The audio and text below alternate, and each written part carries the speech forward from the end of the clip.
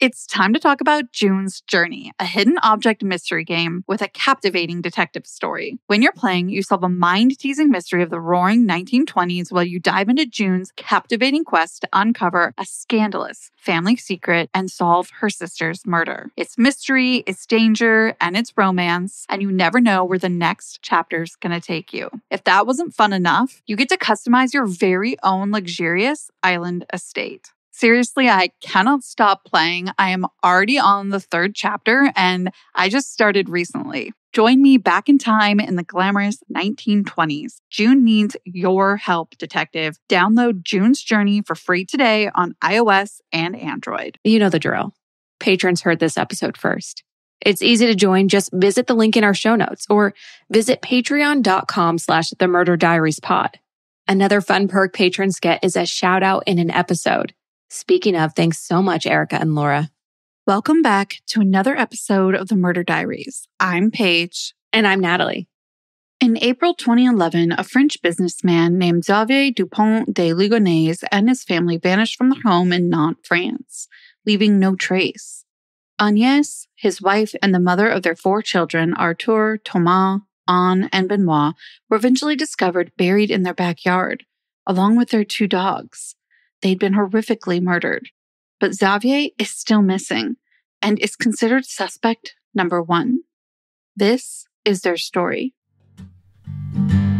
Used to think it's in my head, but I'm walking with the dead.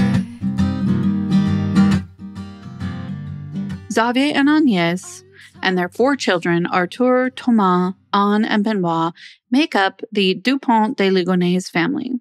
Agnès was well known for her warmth and kindness. She was a devoted mother to the 4 children and worked at a local Catholic school. Her entire life revolved around the family. She always prioritized their needs.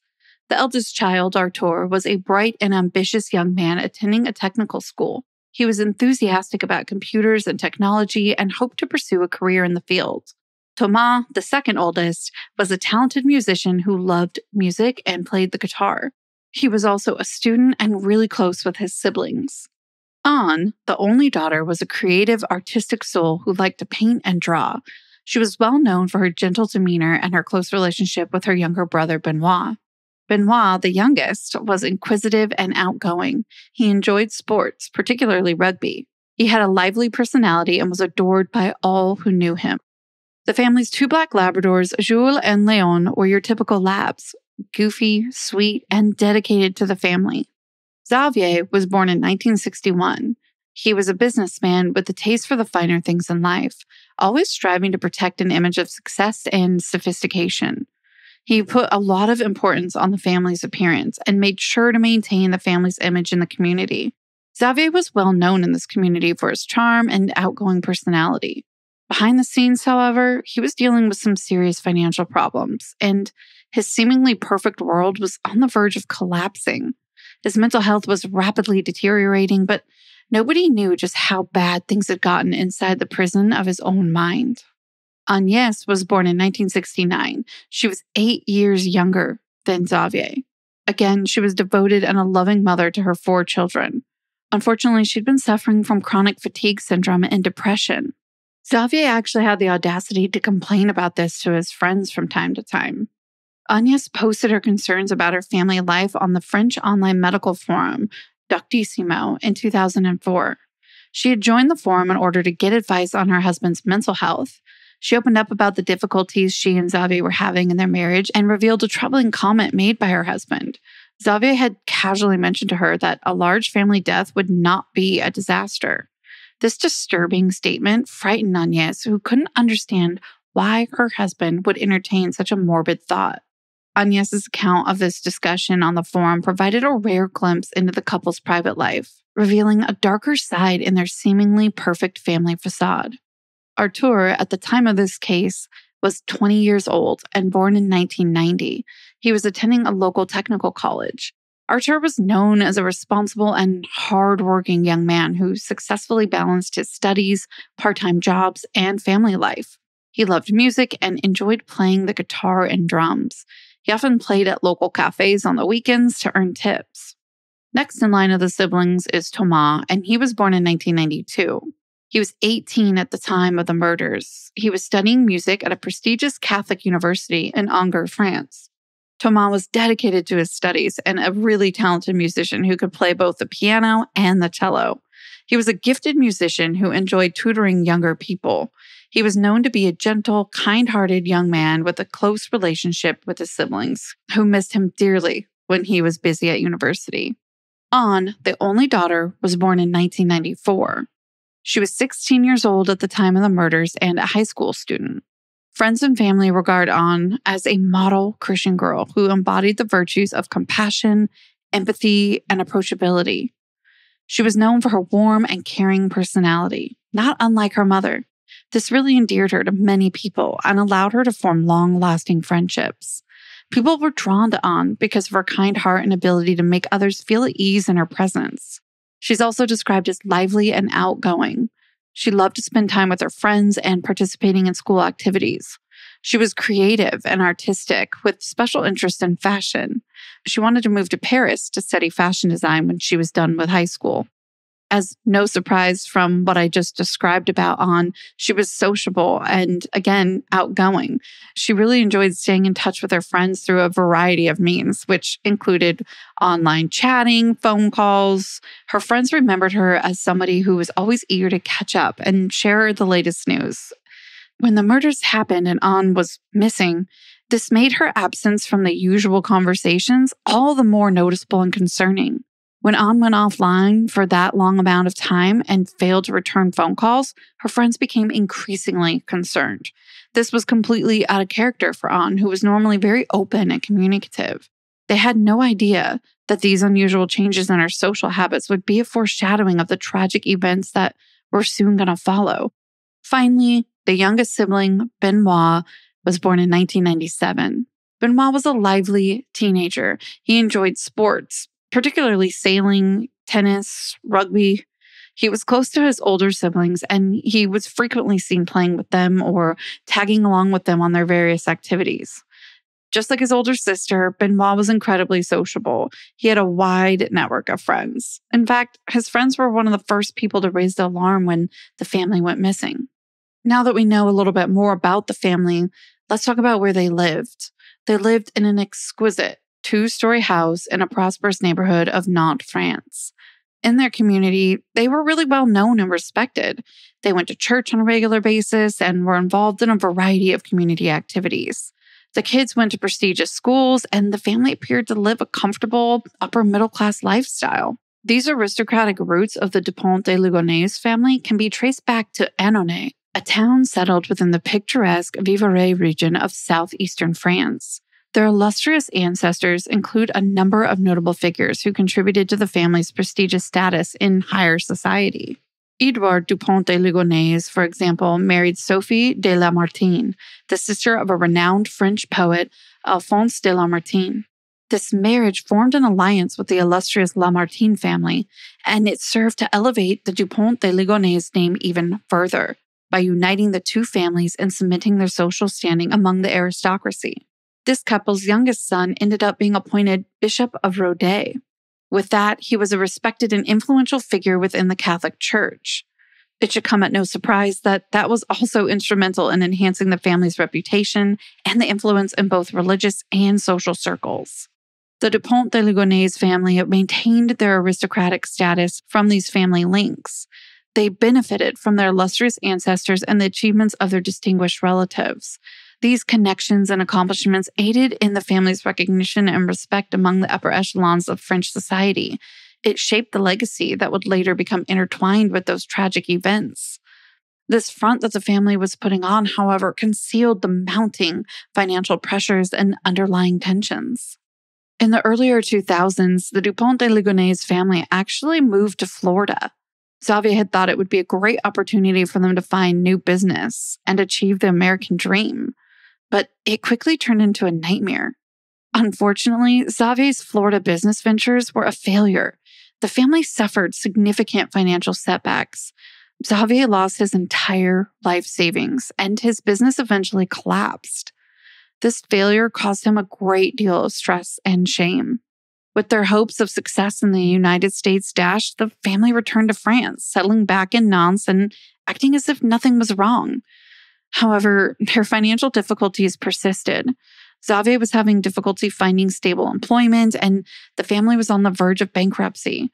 Their home was in danger of being repossessed, and they faced the prospect of losing their comfortable lifestyle. Things were really falling apart behind the scenes. But only Xavier knew its full extent.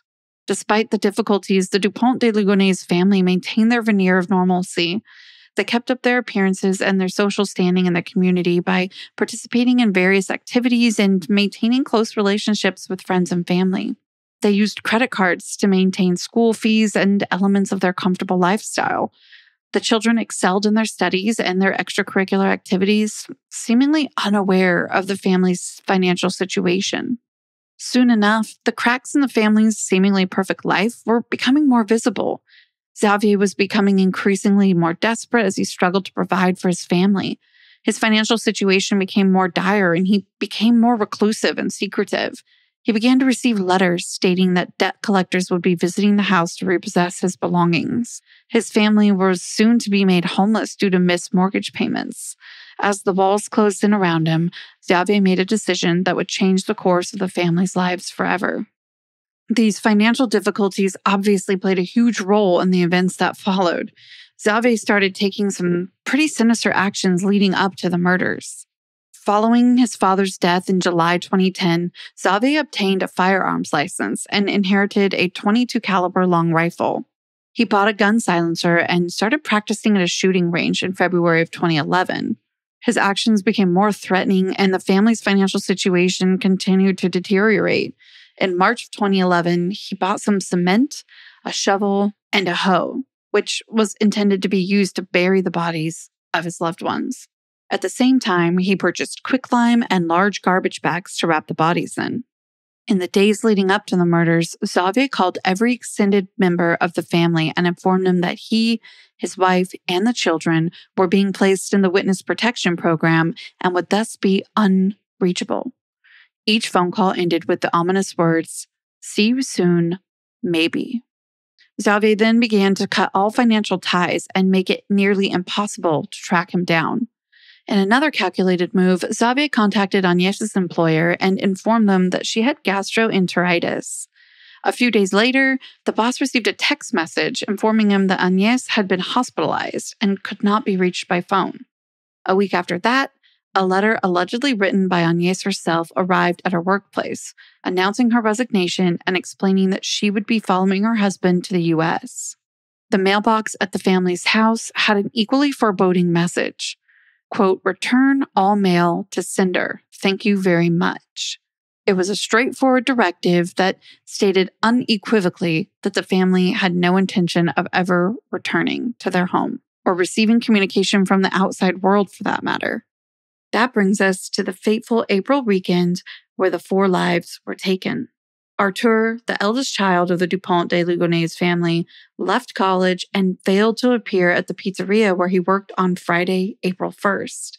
He was supposed to collect his monthly wages on that day, and his boss was surprised by his absence. He noted that Arthur was always punctual in collecting his paycheck on the 1st of the month. The next day, Saturday the 2nd, a neighbor noticed Xavier loading large bags into his car, and it raised some suspicions. They seemed to have had a pleasant family night on Saturday night, but without Arthur.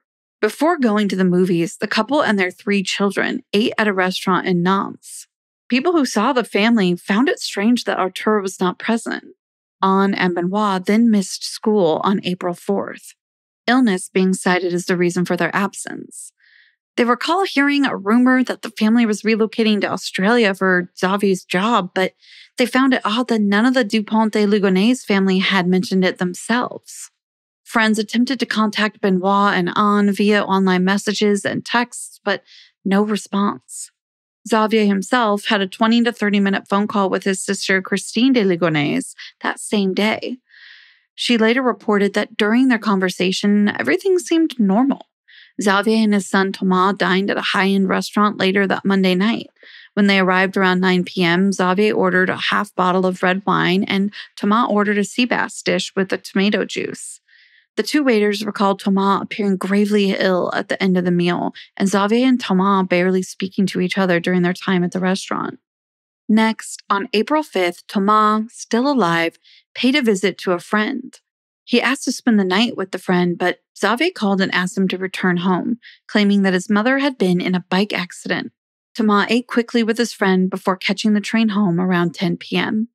The next day, April 6th, the friend attempted to contact Thomas, but received only short messages such as, "I'm not coming over. I'm sick." His friend noticed that Thomas' writing style was, quote, unusual for him. 2 days later, Thomas' friend received the following text message from Thomas, quote, "I'm out of battery. My dad is looking for a new charger for me." This is the last time Thomas was heard from. It should also be noted that Agnès was seen at a hair salon near the family's home on Tuesday, April 5th. A hair salon employee is quoted saying, "I went to collect my wages. It was Tuesday, April 5th. I needed to get paid. I saw her on the sidewalk talking on her phone around 12:15 or 12:30 p.m. She looked distressed." Agnès then seemingly went home. Nobody knows exactly what happened in that house except for Xavier. And to make it worse, from that Sunday, neighbors heard the family dogs howling, barking, and shrieking for about 2 nights in a row. And then, from Tuesday on, they never heard them again. In a strange turn of events, multiple witnesses reported seeing Agnès alive on Thursday, April 7th. Xavier was spotted making several trips between the house and his car, loading it with large bags, and Agnès assisting him. Another neighbor claimed to have seen Agnès walking around town that day. Quote, "On April 7th, I saw Agnès walking in town. We had a brief discussion, but she had to cut it short. The newspapers reported that the autopsies placed her death on the 4th of April, but I saw her on the evening of Thursday the 7th, end quote. The same neighbor is quoted as saying, "I recall having little time to talk with her because I had to pick up my son." Investigators later concluded that Xavier murdered his wife and 3 kids and their pet black Labradors over a few nights, beginning April 1st. The family's seemingly normal actions leading up to these tragic events only adds to the case's perplexing nature. What makes this even more twisted is that they were murdered one by one each night. After committing the murders, Xavier went to great lengths to avoid being caught. He embarked on a calculated series of actions to conceal his identity and avoid any capture. On April 7, 2011, he informed friends that the family was relocating to Australia due to a sudden job transfer. He also claimed that they were going to the U.S. to join a witness protection program. Xavier was seen on CCTV traveling through southern France, staying in hostels and withdrawing cash between April 11th and 15th, 2011. He was last seen on April 15th, 2011 at a hotel in France. This is where he abandoned his car and vanished. Agnès, Arthur, Thomas, Anne, and Benoit's bodies were all discovered buried beneath the terrace in the backyard of their family home on April 21st, 2011. The gruesome scene revealed that the family members were wrapped in sheets and plastic and covered in quicklime to hasten decomposition and mask any odors. The bodies had been meticulously buried, implying that the murders had been planned and carried out in detail. The crime scene did provide some key pieces of evidence. Several of these key pieces emerged as investigators searched the crime scene. The murder weapon was identified as a .22 caliber long rifle, like the one that Xavier inherited from his father. Sleeping pills were discovered in the victim's system, implying that they were drugged before being murdered. Despite extensive forensic analysis, no traces of DNA were discovered at the scene, and no evidence directly linked Xavier to his family's murders. Even after all these years, the disappearance of Xavier Dupont de Ligonnès has triggered an international manhunt as investigators seek to learn the truth behind the heinous murders. Xavier has eluded capture despite numerous reported sightings, false leads, and even a high-profile arrest that later proved to be a case of mistaken identity. The investigation is still ongoing, and the whereabouts of Xavier remain unknown. The impact of this case on the Nantes community has been immense. The heinous murders and the subsequent investigations rightfully sent shockwaves through Nantes. Neighbors, friends, and family members were all left to deal with the brutal murders and the fact that Xavier, someone that they had known and trusted, was the prime suspect. Over a decade later, the community is still haunted by feelings of betrayal and disbelief as they try to comprehend how such a tragedy could have occurred in their midst. This case has certainly captivated people around the world. The bizarre circumstances, the murders, and the search for Xavier have inspired numerous news stories, documentaries, and even fictional adaptations of the case. While it's undoubtedly remained in the public eye, it's also resulted in the proliferation of conspiracy theories and sensationalized accounts, which can distract from the true focus of the case, the victims, the family, and finding Xavier. Investigators remain committed to uncovering the truth and bringing the perpetrator to justice. As I mentioned, this case has given rise to several theories about what could have driven Xavier to commit these terrible murders. One that's widely debated is that Xavier's financial problems were the driving force behind his actions. It appeared that his life was in a downward spiral and his businesses failed and he had mounting debt. The family was on the verge of bankruptcy and they had lost their life savings. Aside from these general financial difficulties, it's been said that he was involved in illegal activities that contributed to the family's financial ruin. The theories just go on from there, from problems with Agnès to religious fanaticism and mental breakdowns. We may never truly know, and definitely not if we don't find Xavier. There's been numerous reported sightings of Xavier in various locations around the world in the years since the murders.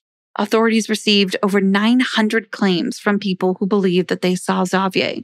These sightings include dense forest areas in South America, as well as Germany, Scotland, and some religious monasteries. One investigation into a monastery was unsuccessful because the monks had taken a vow of silence, and thus they refused to give any information to the police. A significant lead emerged in 2019 when a man resembling Xavier was captured on CCTV footage at a casino in Nary-le-Bain, prompting authorities to focus their search efforts in that area. But once again, Xavier wasn't found. Again, we don't know if he's even alive at all. The persistence of law enforcement agencies in their search for Xavier is commendable, and they continue to follow leads and potential sightings in hope of finally apprehending him and shedding light on the motivations behind the murders. Until next time, be sure to follow us on our socials at The Murder Diaries Pod, and check out our Patreon for more Murder Diaries content. Until next time, stay safe. Bye. Seeking the truth never gets old. Introducing June's Journey, the free-to-play mobile game that will immerse you in a thrilling murder mystery. Join June Parker as she uncovers hidden objects and clues to solve her sister's death in a beautifully illustrated world set in the Roaring '20s. With new chapters added every week, the excitement never ends. Download June's Journey now on your Android or iOS device, or play on PC through Facebook Games.